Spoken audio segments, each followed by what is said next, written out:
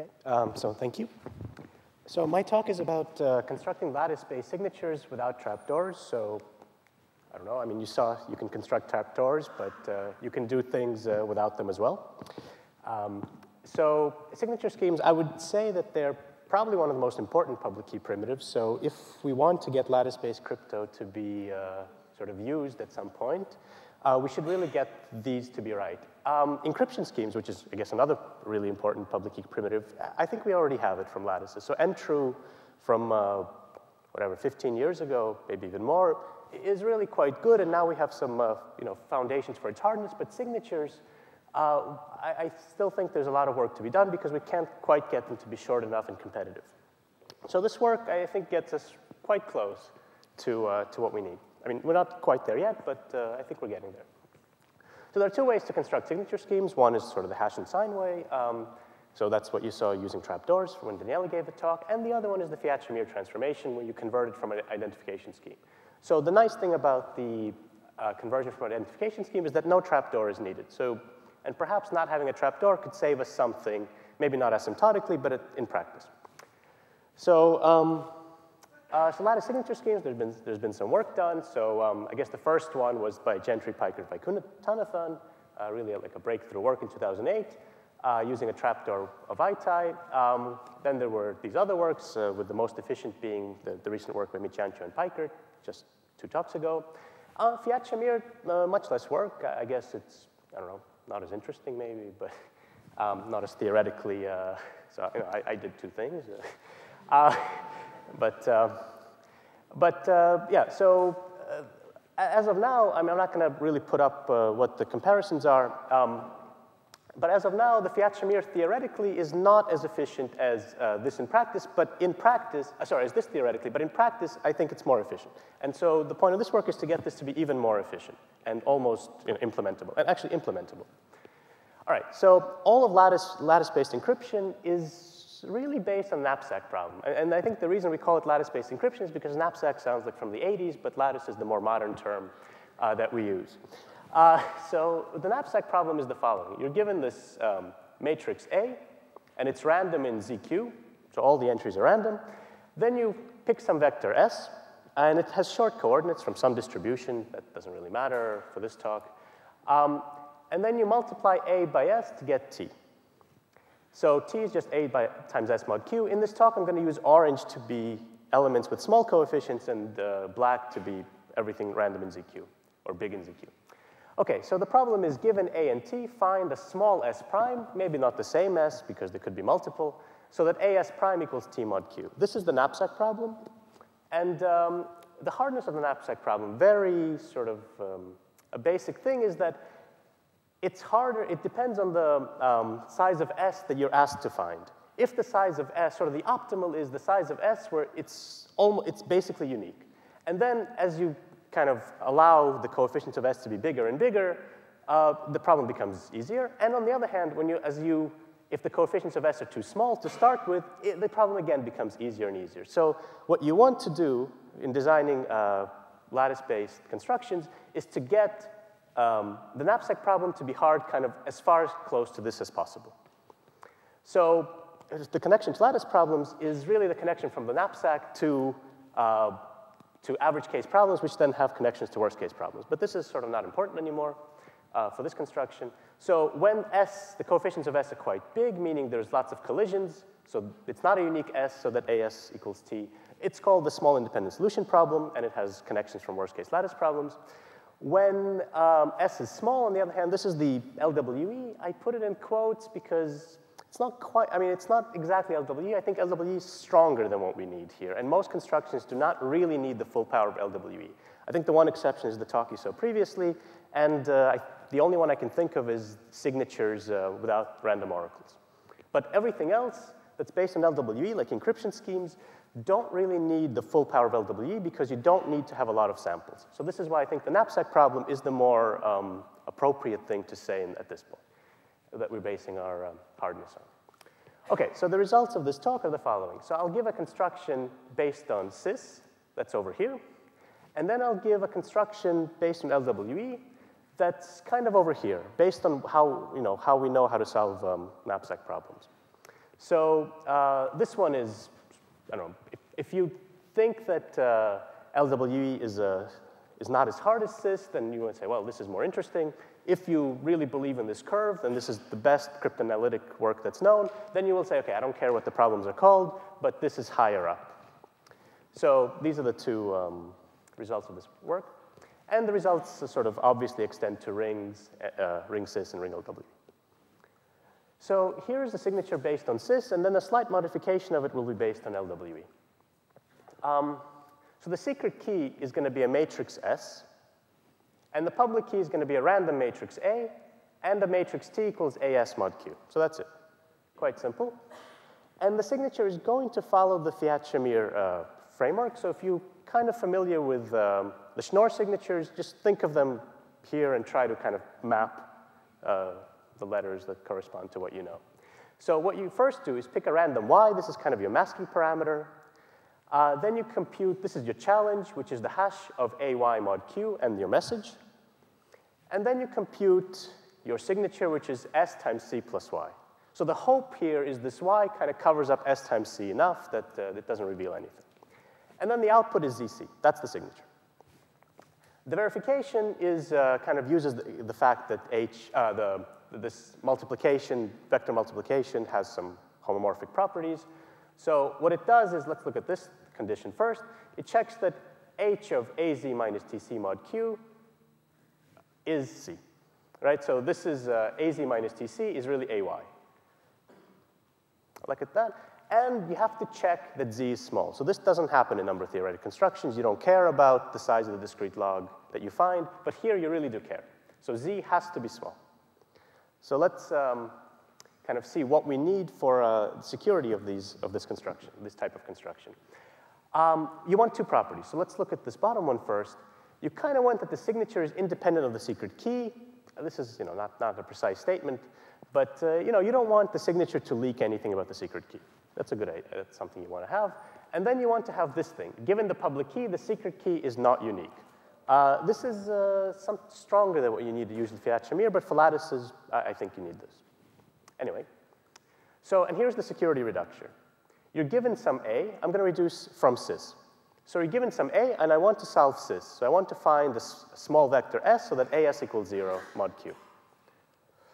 Or AS equals T mod Q, whatever. AS equals 0 or T, it doesn't really matter. The target could be anything. So pick a random S. And I'm going to send AAS to the adversary. So that's going to be the public key. Then the adversary is going to challenge me with messages, but I can sign completely validly because I know S. And the signature, hopefully has this property that the adversary does not know what secret key I know. And then using the forking lemma, I'm going to do some, the forking lemma magic and end up with this solution, A times Z minus Z prime plus SC minus SC prime minus SC equals 0. So this is really the solution to cis. So before I showed cis, this had to be T, but 0 is OK. Anyway, so now the point is that all of these guys are orange, meaning they're small. And so this is a valid solution to cis, except if these guys, if this somehow is 0, right? So this is why it's important for the adversary to not really know S. Because if he doesn't know S, then he cannot force this to be 0 for all the S's. Okay? So here's the security reduction idea, is that at the end you kind of extract this from an adversary that breaks your scheme. This is a solution to cis. And we want this to be independent of S. We want ZC to be independent of S so that this is not 0. And you want this thing to be small so that cis is hard, because the larger you make this, the easier cis is. So now how do you pick this random Y, and how do you satisfy these two properties that we want? So you could make Y to be uniformly random mod Q, and that would really hide Z completely, SC completely. The problem is that then Z will be too big, and the solution to cis is not going to be interesting. It's actually going to be easy to break the signature. The other option is, well, let's make Y small. But then if you make Y too small, it may be leaking something about SC when you add SC plus Y. because you're not really modding by q anymore. You're just kind of adding y to this vector sc. So now z will not be independent of s. So this is a problem. So what you do is rejection sampling. Make y small, but only output zc if z meets a certain criteria. We're going to force a distribution on z that's independent of sc. So here's the rejection sampling that was from 2009. So this was from my paper in 2009. So let's pretend the range of coefficients of sc of every coefficient is pretty small. So I'm going to drown out this range by picking y to be from a slightly bigger range. But now y plus sc, if sc is here, then y plus sc would be somewhere here. This would be distribution. Or if sc is here, then y plus sc would be over here. And if I ever output z that's over here, the adversary will know. It's like, oh, there's something, sc was actually on this side, so I know something about s. So what you can do, the simple solution is, well, you only output things that are in the that are possible for any value of sc, and this seems to work. So this actually hides s if you output c, and z only if it's here. So the question is now, what's the probability that you actually output the signature? Because you might have to do rejection sampling, you have to start all over. Well, let's say the probability is p, that z is in this range. And you want p to the m, because z is an m-dimensional vector, to be constant, because you don't want to reject too many times, because you want the signature to finish. So you need p to be about 1 minus 1 over m. So, don't worry about this. So the point is the coefficients of sc must be m times smaller than coefficients of y. So the noise that you drown out sc with must be about m times bigger. So what you get is the following. Well, the coefficients of sc are small, order 1. The coefficients of y have to be m times bigger, so order m. And so the norm of z, which is about the norm of y, is order m to the 1.5. That's the norm of the vector when all its coefficients have size m. OK, so the question is, can we do better? Because the smaller that z is, the harder the problem is. And in this work, yes, you can get z to be order m. And the idea, which I'm not really going to explain too much, is different rejection sampling. I tried to draw a picture, but then the result looks wrong. So I'm just going to kind of state it fast. So the previous rejection sampling constructed a uniform distribution in a box, or a ball, it doesn't matter. But this new rejection sampling constructs a normal distribution, so a Gaussian distribution. And I just want to point out for people who kind of read lattice literature that this Gaussian seems to be quite different than the Gaussian that's used for lattices. So I don't think it has anything to do with why you need to use Gaussians in general for lattices and here. It just seems to be, it just seems to be useful everywhere, Gaussian normal distribution. So anyway, the m-dimensional normal distribution is something like this. So whatever this is, it doesn't matter. And the discrete normal distribution is the probability of getting an x, condition that it's an integer. So again, you can kind of ignore these two slides. They're just technical. So the idea is the following. The different rejection sampling, instead of picking a random y that's kind of small, you pick a random y from some normal distribution. Then you know that sc plus y has that same normal distribution, but shifted by sc. And now, sort of rejection sampling is you output zc with some probability. Basically, this is rejection sampling. If your target distribution is this, then you output your sample with probability this divided by the distribution you have, scaled by some constant. And hopefully this constant is not too big, because the probability that you reject will be basically 1 minus 1 over this constant. So you want this constant to be small and this to work. Honestly, I don't have intuition for why Gaussians here work better, but when you work out the math, they do. So I don't know. Anyway, so what you need to do is you pick the standard deviation to be square root of m, and so you get z to be order m. So now it's better than before. Instead of being m, it's 1.5.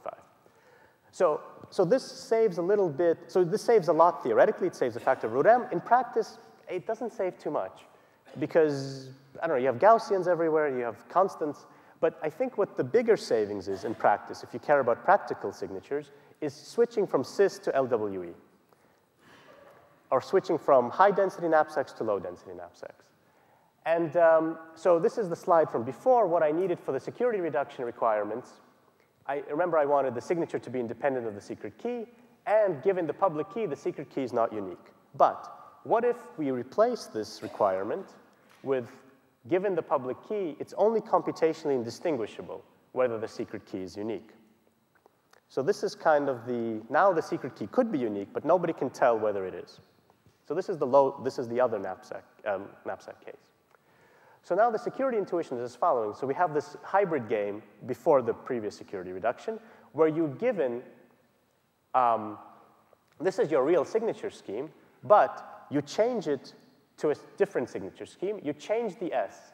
So you increase the value of S, and you give the public key as AT equals AS mod Q. So this is a completely invalid public key, but it looks fine to the adversary.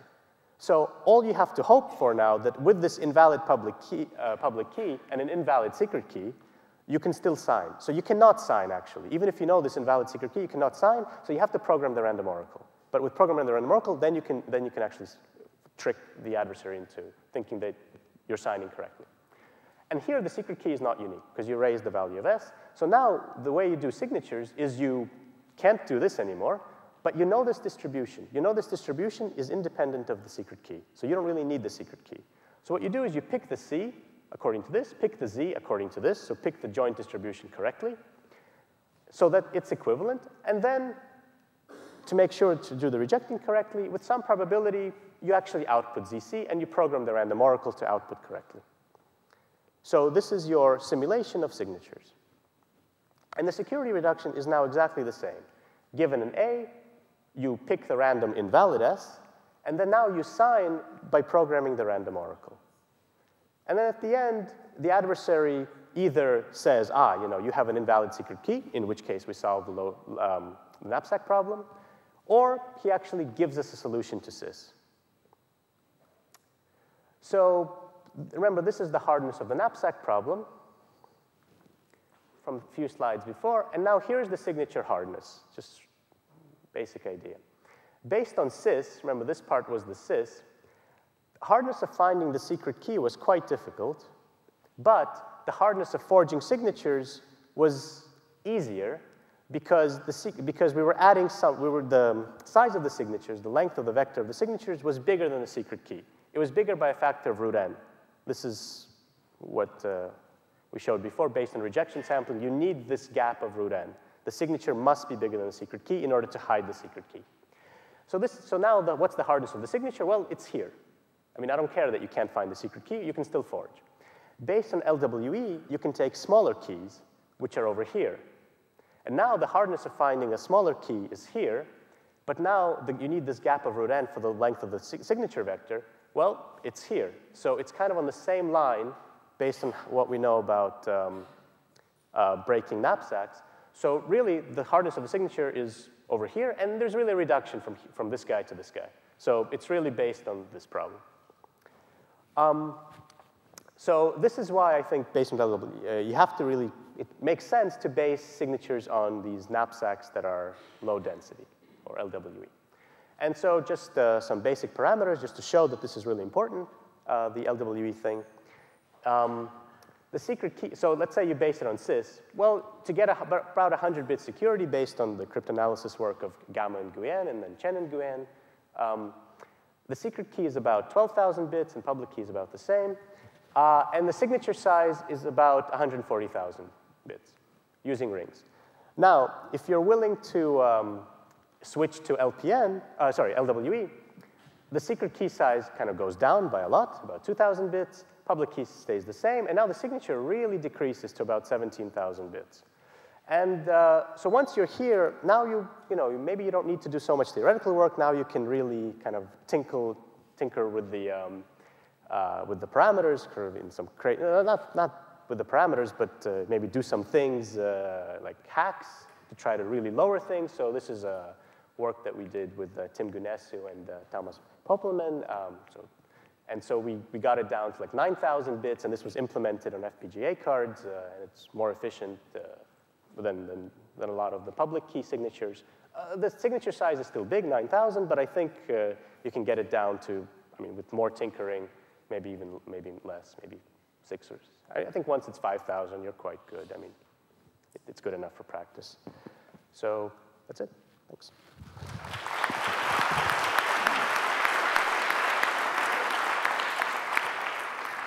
We have a little time for questions. Yeah.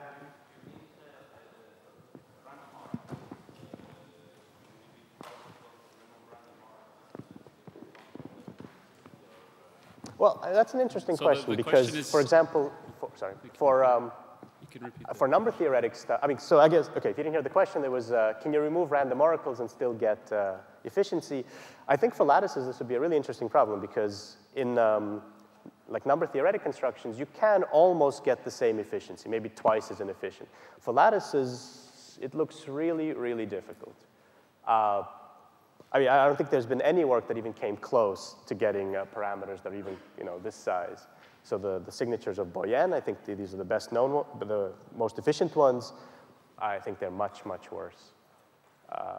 So at this point, you really have to say, do you really care about, or try to get something with random oracles, or do you really care that a random oracle is in there? But this is a good question, to get something without random oracles that's almost.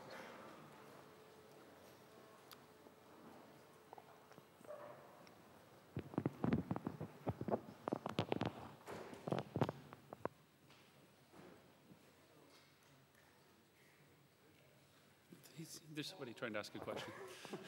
His mic's not working, though. Hello? Oh, yeah. Okay, right. So obviously with your LW, you get this nice equivalence in hardness level. Do you have any intuition or any idea if you can get it closer to the peak or get it really at that peak? Any sort of idea how you could do that? Sorry, what was it? Closer to what? So the difficulty, if you could try and get, so with your LWE, you're somewhere close to the peak, but is there any way you could get really at the peak? Do you see any way possible of doing that?